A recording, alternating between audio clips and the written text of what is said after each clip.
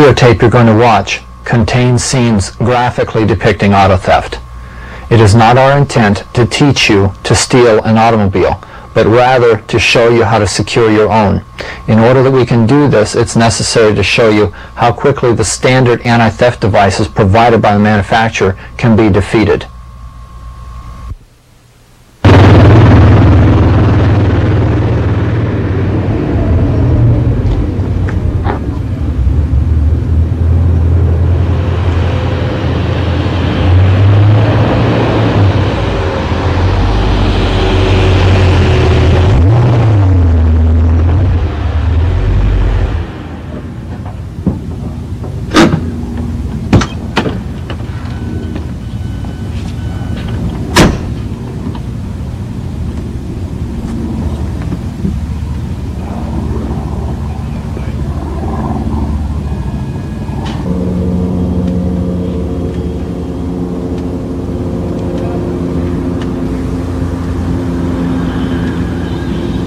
Every 30 seconds somewhere in this country, a car is stolen. Half of those are never recovered. The man you'll meet in this video is an expert at taking cars that don't belong to him. Because of his expertise in his field, news organizations such as the Los Angeles Times, the Orange County Register, Orange Coast Magazine, and many more publications have written stories about him. He's 31 years old and has more than 8 years in his line of work. During that time, he's taken any car a client was willing to pay for. As you'll see, he doesn't need the keys to unlock an automobile and drive it down the street. This includes yours.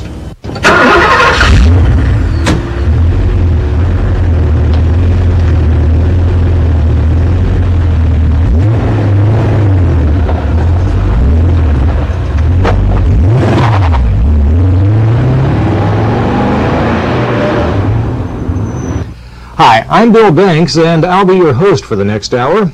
I'd like to tell you a little more about Mr. Smith.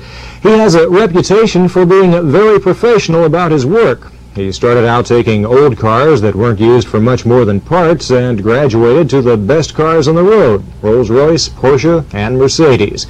Because of his professional nature and expertise in his field, Mr. Smith will be showing you methods of taking cars that damage them the least, thus putting the most money in your pocket. We hope you enjoy the video. Hi, I'm Pierre Smith, and this video is called How to Steal Cars.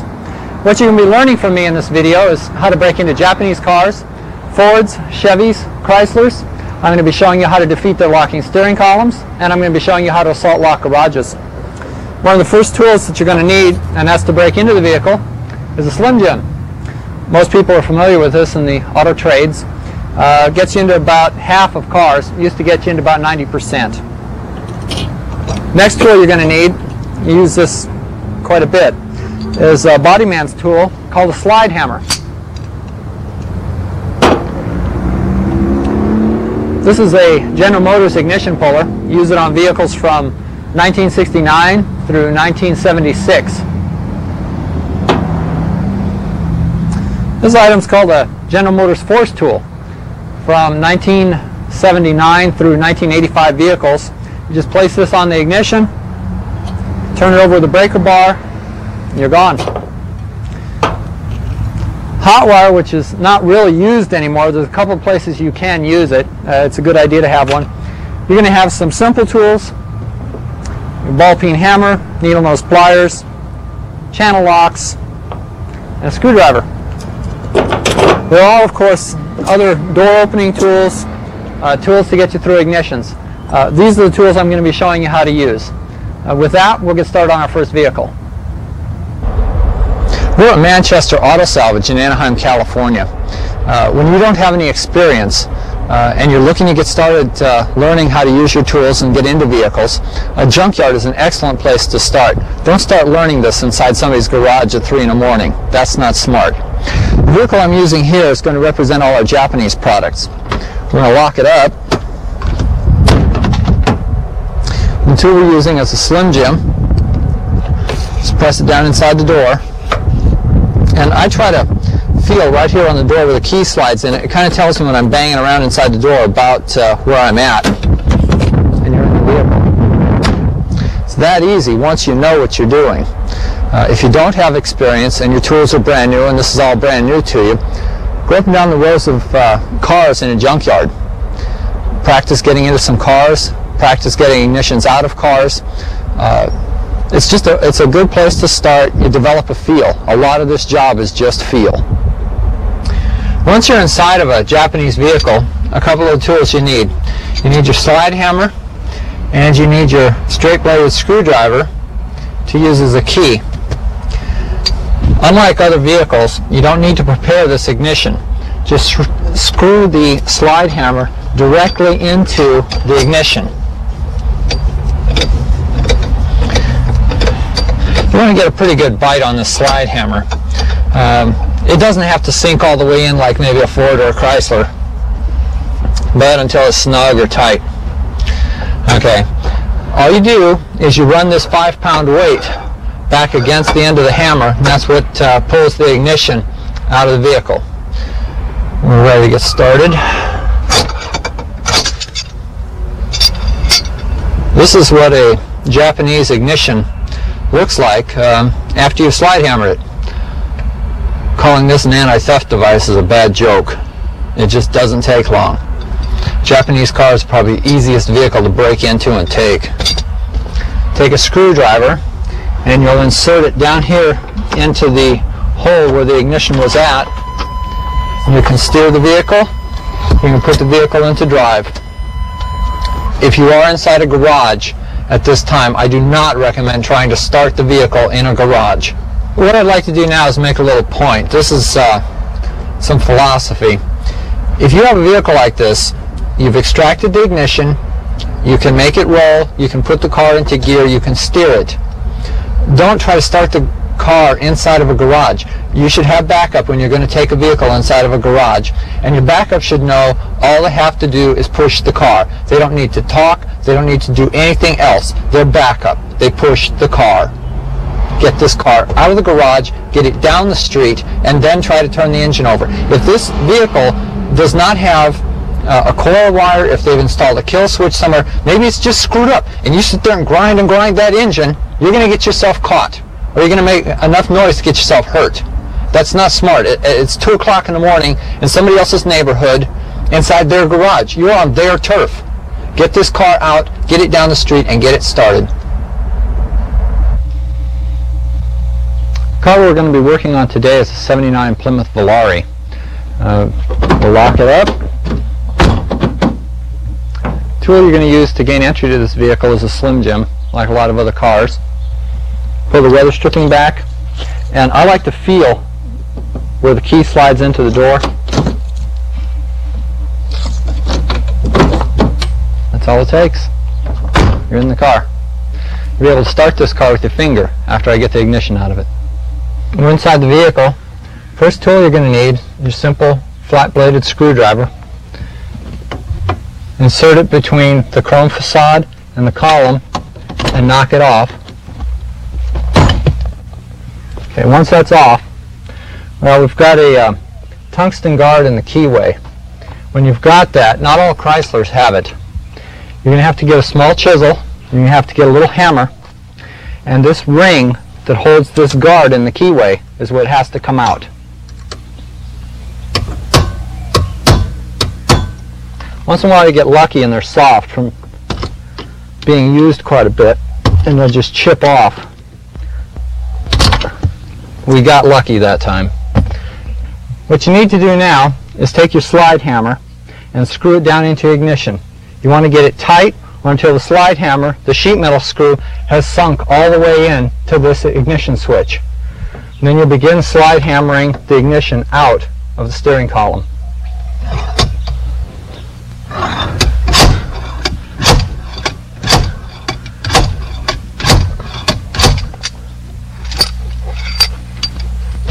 Okay, now that you have the ignition out in a Chrysler, I don't know if you're going to be able to see this, but the switch in here is so big, I'm able to hit it with my finger and turn the car over, and I can turn the car off. A Chrysler is about the only one you're going to be able to start with your finger, but it's something nice to know. You don't need to bring a spare ignition, you don't need a screwdriver, just your finger.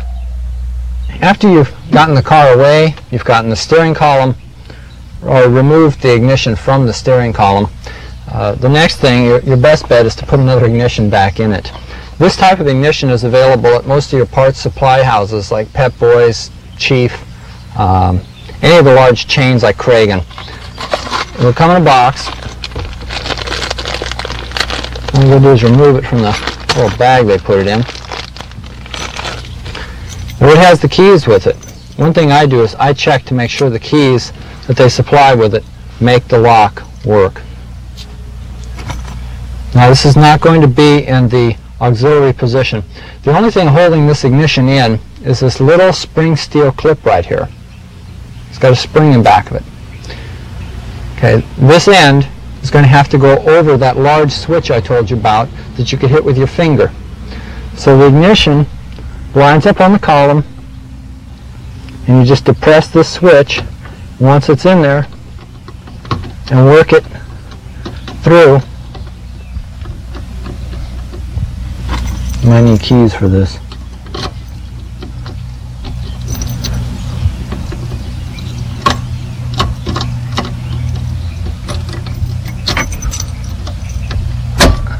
There you go. Took a little bit of a shove. Accessories work. Good as new. Next car we're going to work on is a Ford Fairmont. It could be slim jimmed. You could use the Ford rocker pick set. I want to show you something different. This is just a tool that comes in one of the kits, and I've bent this one a little bit. Improvise. Don't always use the same thing. You don't have to get into a set pattern. There's going to be times you can't do it. So learn to use all your different tools and learn different ways to hit a car. On a Ford Fairmont, they have a hard door frame. They've got weather stripping. So it's going to be easy to slip a tool past here and grab this door lock. Okay, the car is locked. Just get this round end and work it past the weather stripping.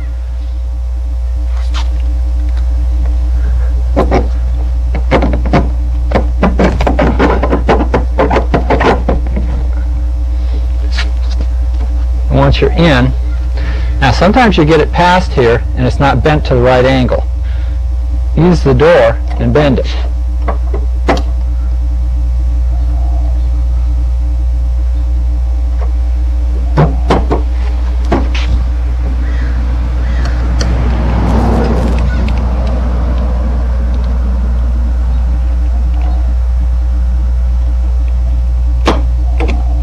You're in the car.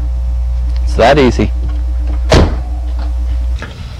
Before we discuss getting into this ignition, I want to talk to you about the slide hammer. Now we've used this tool on the Chrysler. I don't know if you can see it, but the sheet metal screw has become bent.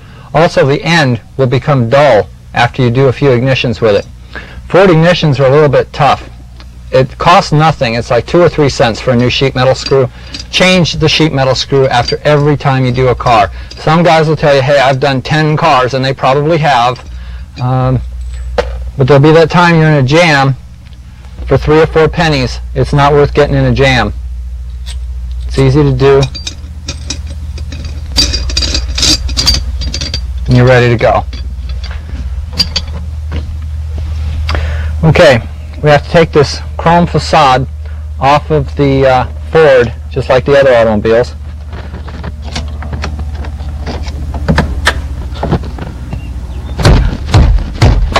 There you go. Okay. And a little bit more of a push, and we'll have it here in just a second.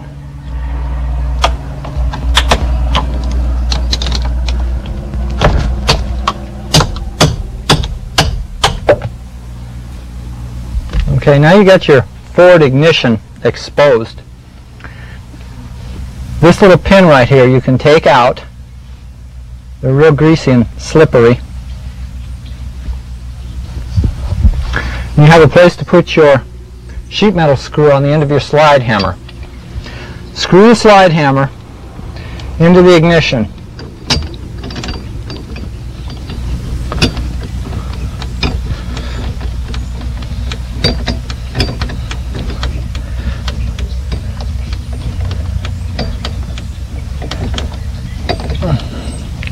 Fords can be really tough, and you want to get a lot of bite on that sheet metal screw. Okay, I think that's enough. Now we're going to wrap this a few times, and the ignition will be out of the car.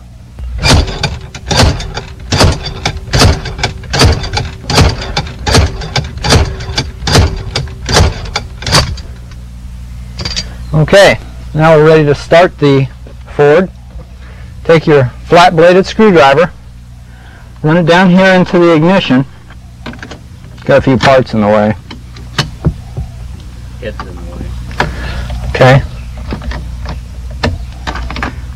You want to turn the ignition switch over. I'm not going to be able to do it with a screwdriver because I knocked the sector gear out of the ignition. Normally, you'll take the screwdriver and you set it in the end here. And it looks like this one totally broke off. So I'm going to get a pair of needle nose pliers, and I'm going to use that to start the car. This brings up a point. When you're working, of course I'm wearing comfortable clothes to do this film. I'll demonstrate a jacket that I like, and carry extra tools with you. Be ready for this kind of thing. In the middle of the night, in somebody's driveway, somebody's garage, any place you're short on time, you can't be conveniently running back and forth to your truck grabbing tools you need. So come prepared. Okay, we're back, and I have my needle nose pliers. I'm going to have to reach inside the column, and on this car the teeth are going to slide frontwards, and I'll be able to start the car.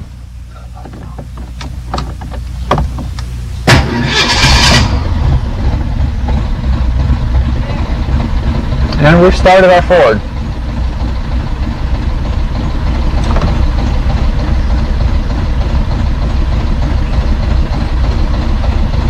Something I want to point out on Fords, they have this wire that comes out of the steering column, and the car has to be grounded. Now I grounded it with my pliers when I started it by keeping the pliers against the steering column. Once the car is started, then you can take the pliers out.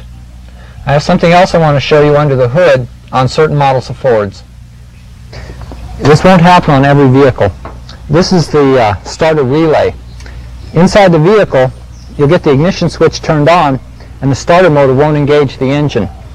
There's nothing wrong inside the car. Leave the ignition on, come out, take this red boot off, and expose this piece of metal here. This is not a hot wire.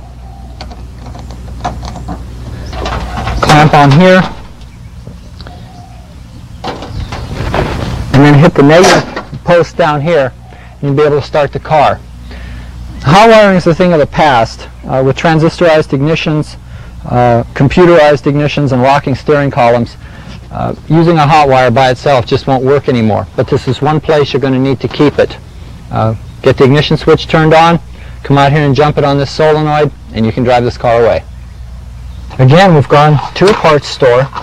This is another brand of ignition. And you can see the ignition is hooked up on this one. All we're going to have to do is plug it in, depress the small steel pin. Now Fords, turn the key, and then the pin can be depressed. And then it'll slide in, and you're back going again. First thing, there's about 6 Phillips head screws down here that have to be removed. Once they're removed, you can take the plastic shroud off the steering column. Now what we've done is to remove all the screws holding the shroud into the column. And this will make it pretty easy for us to work. This little part right here is what we have to take apart. I don't know if you can see this or not, but it's just a pressure fit part. That'll give you a lot of room to work in here.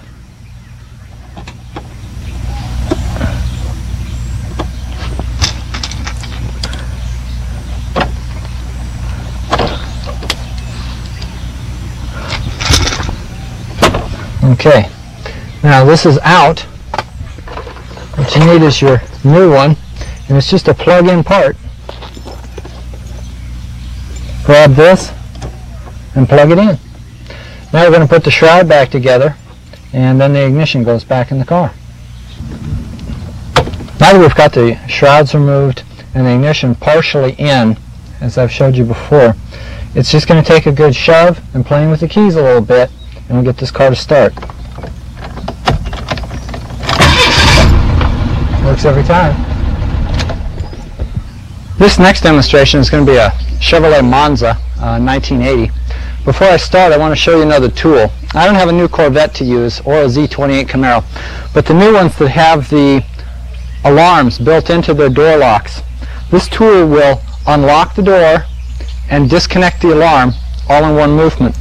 All that's necessary is the tool is placed on the door and made tight so it supports itself against the door.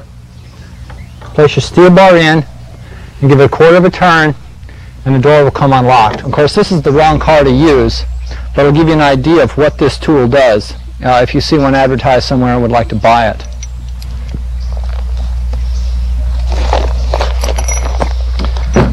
Back to our good old Slim Jim. Put the weather stripping back.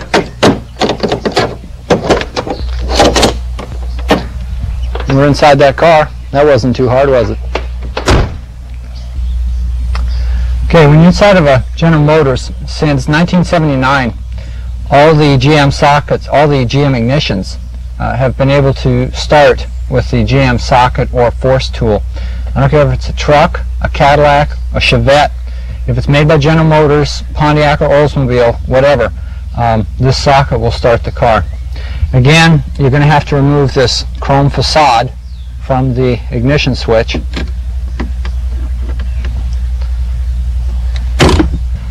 After you've removed the chrome facade from the GM ignition, you'll notice you've got a slot here and a slot here on both sides of the ignition. On the force tool, you've got teeth equally matching those slots. What you have to do is line up the teeth with the ignition. Take a small ball peen hammer and start by tapping one side, tap the other side, and then wrap it down real solid. Okay, once we've placed our ratchet inside the socket and the socket's on the ignition solidly, pull back against it as you turn it over.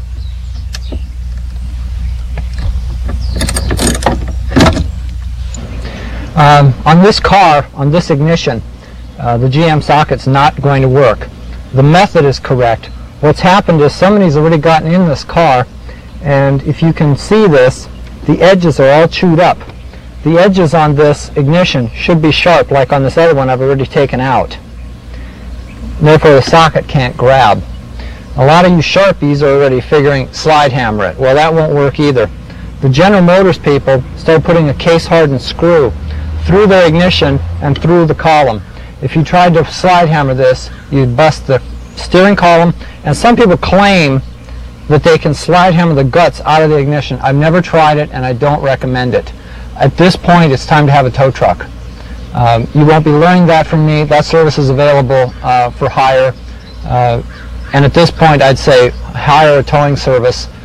They can do a good job for you. They'll get the car away, and then you can take the column down and remove the ignition. This vehicle we're doing here is a 75 GMC truck. What I want to show you on this, sometimes you'll get a vehicle and they've got what's called a door sash or a window sash, and you won't be able to get the Slim Jim down. Pull it out and put it on the weather stripping against the door like this, and it'll slide right down and be in the truck. Something else I can demonstrate on this vehicle is the windowing tool. There's a lot of variations of this tool. I made this out of somebody's car antenna.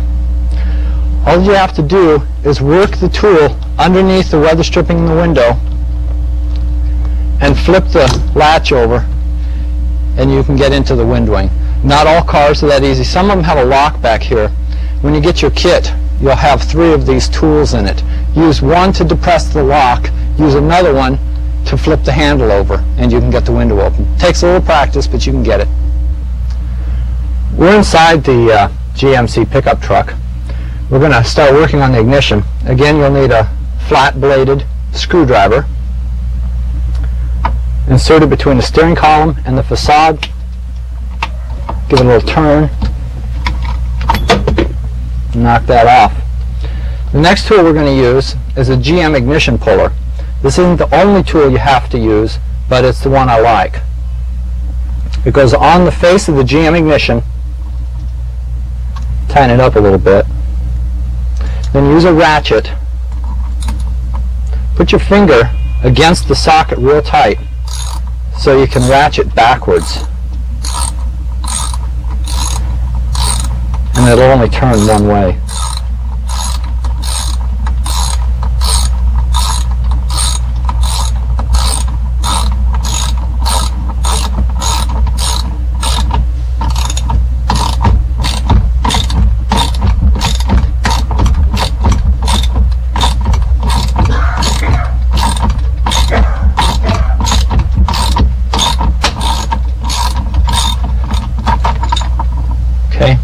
General Motors ignition comes out. If you can look down the column, we're going to use a pair of needle nose pliers. Just turn that little gear over.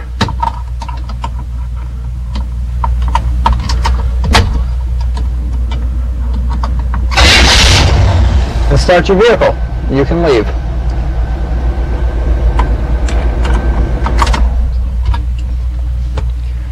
I want to explain what happens with this type of ignition. When the ignition is sitting inside the column, the tool is used and placed on the face of the ignition. Inside the tool there's a lip, and on the outside of the ignition there's a lip. The two fit together. When you start to tighten this nut back here, the collar can't slide past the steering column. The only thing that has to give is the ignition. If you can see this, the tailpiece on this ignition breaks off. There's just a small piece of steel that holds that in, and this ignition is made out of pot metal. And it's very easy. You just pop it out and it'll all come out in one piece. This method works on 1969 through 1976 General Motors product. Be it a pickup truck like this one, a Cadillac, a Chevette, whatever it is, this method will work. Okay. We're going to install the replacement ignition in this General Motors product now. You won't have to depress this small piece of metal at the back end. The ignition slot, hole in the column, whatever you want to call it, on General Motors is somewhat like a funnel. And all we're going to have to do is just shove the ignition in fairly hard. Make sure your ignition is set to lock. You'll be able to see this little notch, and it should match where it says lock on your column. Make sure you've set the sector gear inside the column in the locked position, not the accessory position and not the on or running position. Just take your ignition and we just shove it in, get our keys,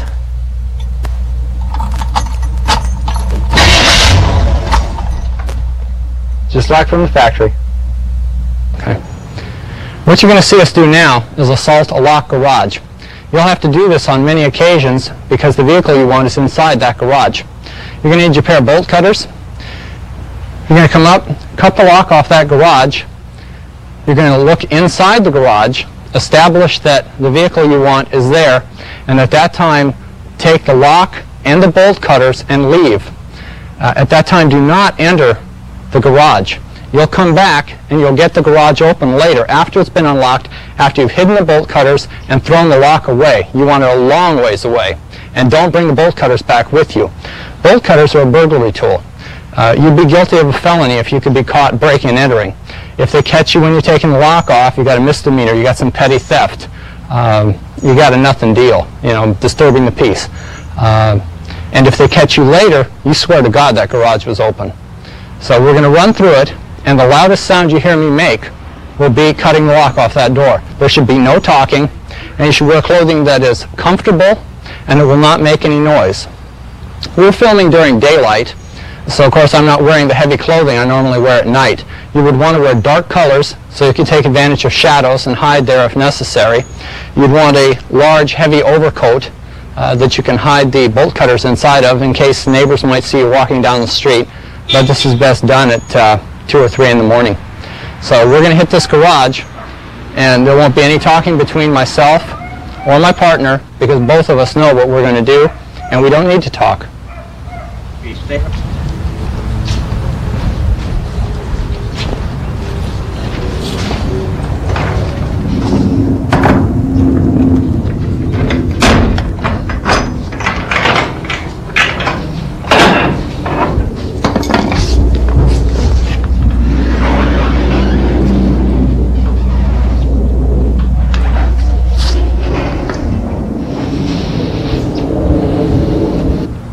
We've moved to the back of the house.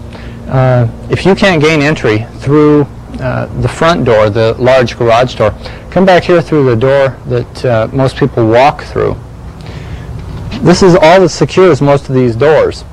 All you need is a pair of channel locks, and grab the shank on the door lock and just twist. And you'll hear it snap. Once it snaps, the lock inside's broken and you can open the door. That's all there is to it. For those of you who haven't figured it out, Mr. Smith was a car repossessor.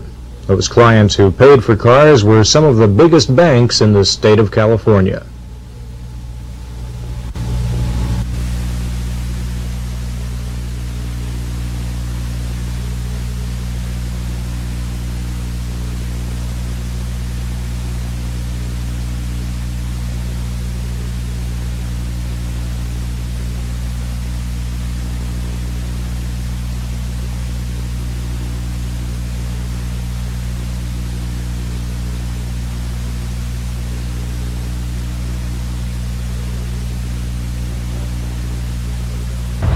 In this portion of the video, since we've showed you so many ways that somebody can get at you and take your car and break into your garage, we're going to start showing you how to make your vehicle and your garage much more secure, very inexpensively.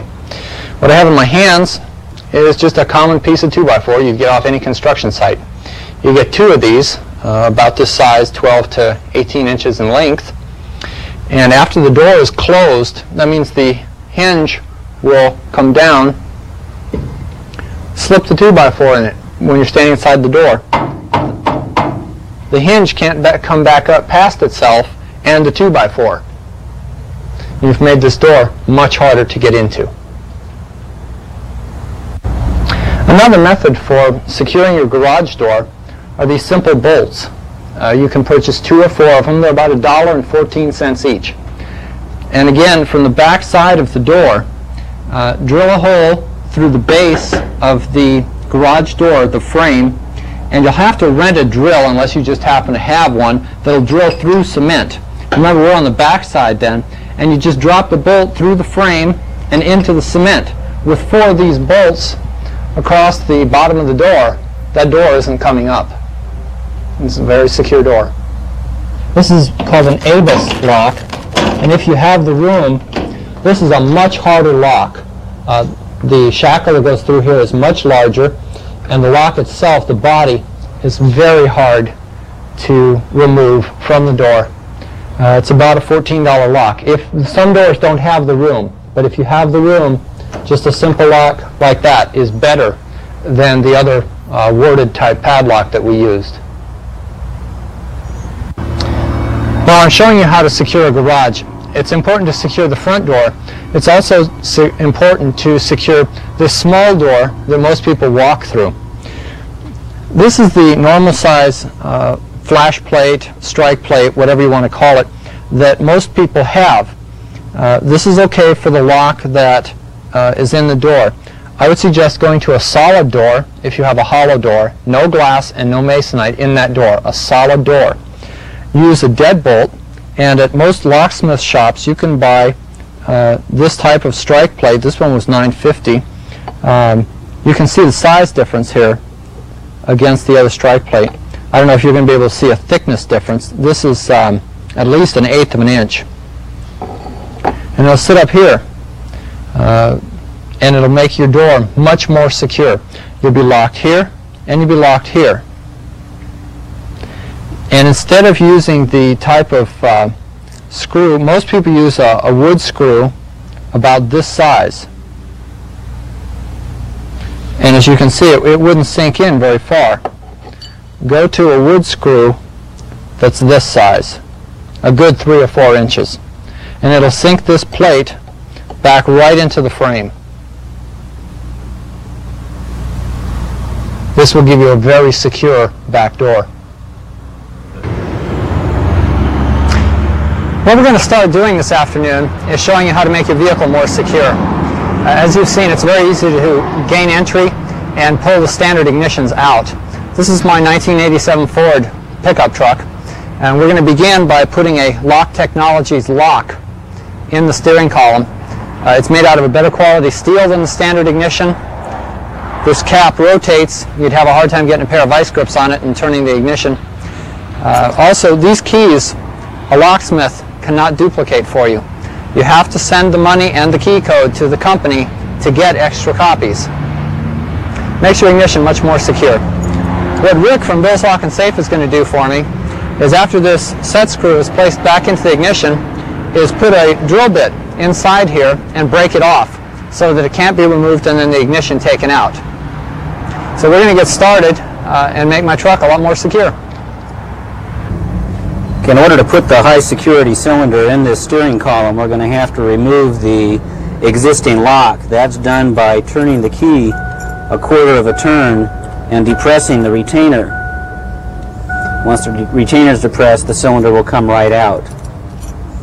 And we'll take the new lock and just go in the reverse, turning it a quarter of a turn, putting it inside and turning it back. The cylinder is locked in place right now. What we'll do is we'll add the Allen screw to secure it even further.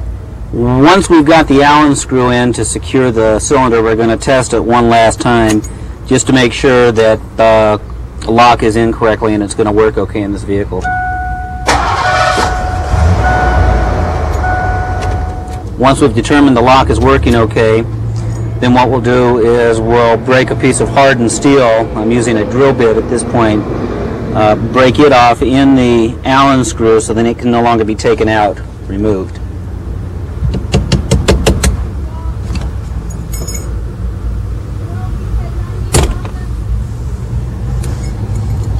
Now with that hardened piece of steel in there, there's no way they're going to get that Allen screw out. You've got a very secure ignition switch. What I'm going to show you now that we've installed the new ignition is a system called the Page 4000, manufactured by Page Incorporated.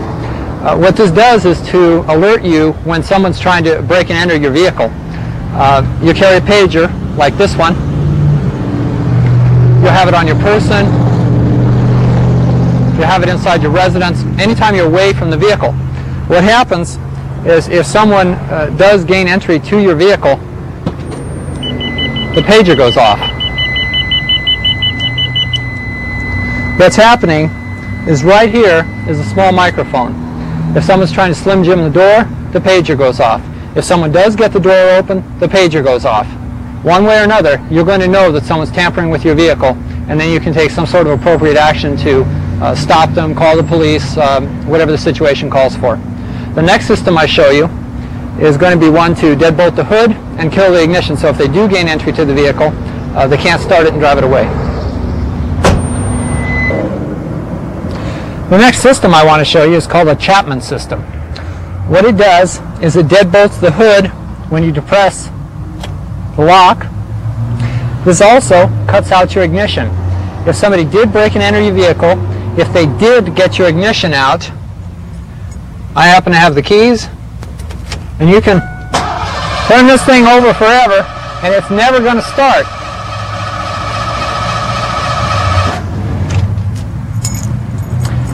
What's happening under the hood is the ignition has a switch in it.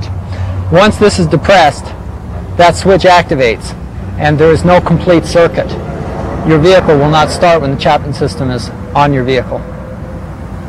The next thing we're going to show you is how it deadbolts the hood. What I'm showing you right here is the portion of the Chapman system the deadbolt's your hood. When the hood is closed, this pin slides out of the piece of the Chapman system here. This bolt slides out and through here. Adjoining it is this portion in the hood. When the hood is closed, this deadbolt slides through it. So even if somebody did gain entry to your vehicle and was able to operate the factory hood release mechanism, they do not have the key to release this deadbolt, and your hood still stays shut, and they can't disengage the ignition cutout portion of the lock. Another method I'm going to show you is how to secure your wind wings. If you remember how easily I got through them, this is a wind wing lock. They're available fairly inexpensively, less than $10 a set. I've already pre-cut my cork pad that's going to go against the window. You place your cork pad against your window and push the wind wing lock on. Then close the window.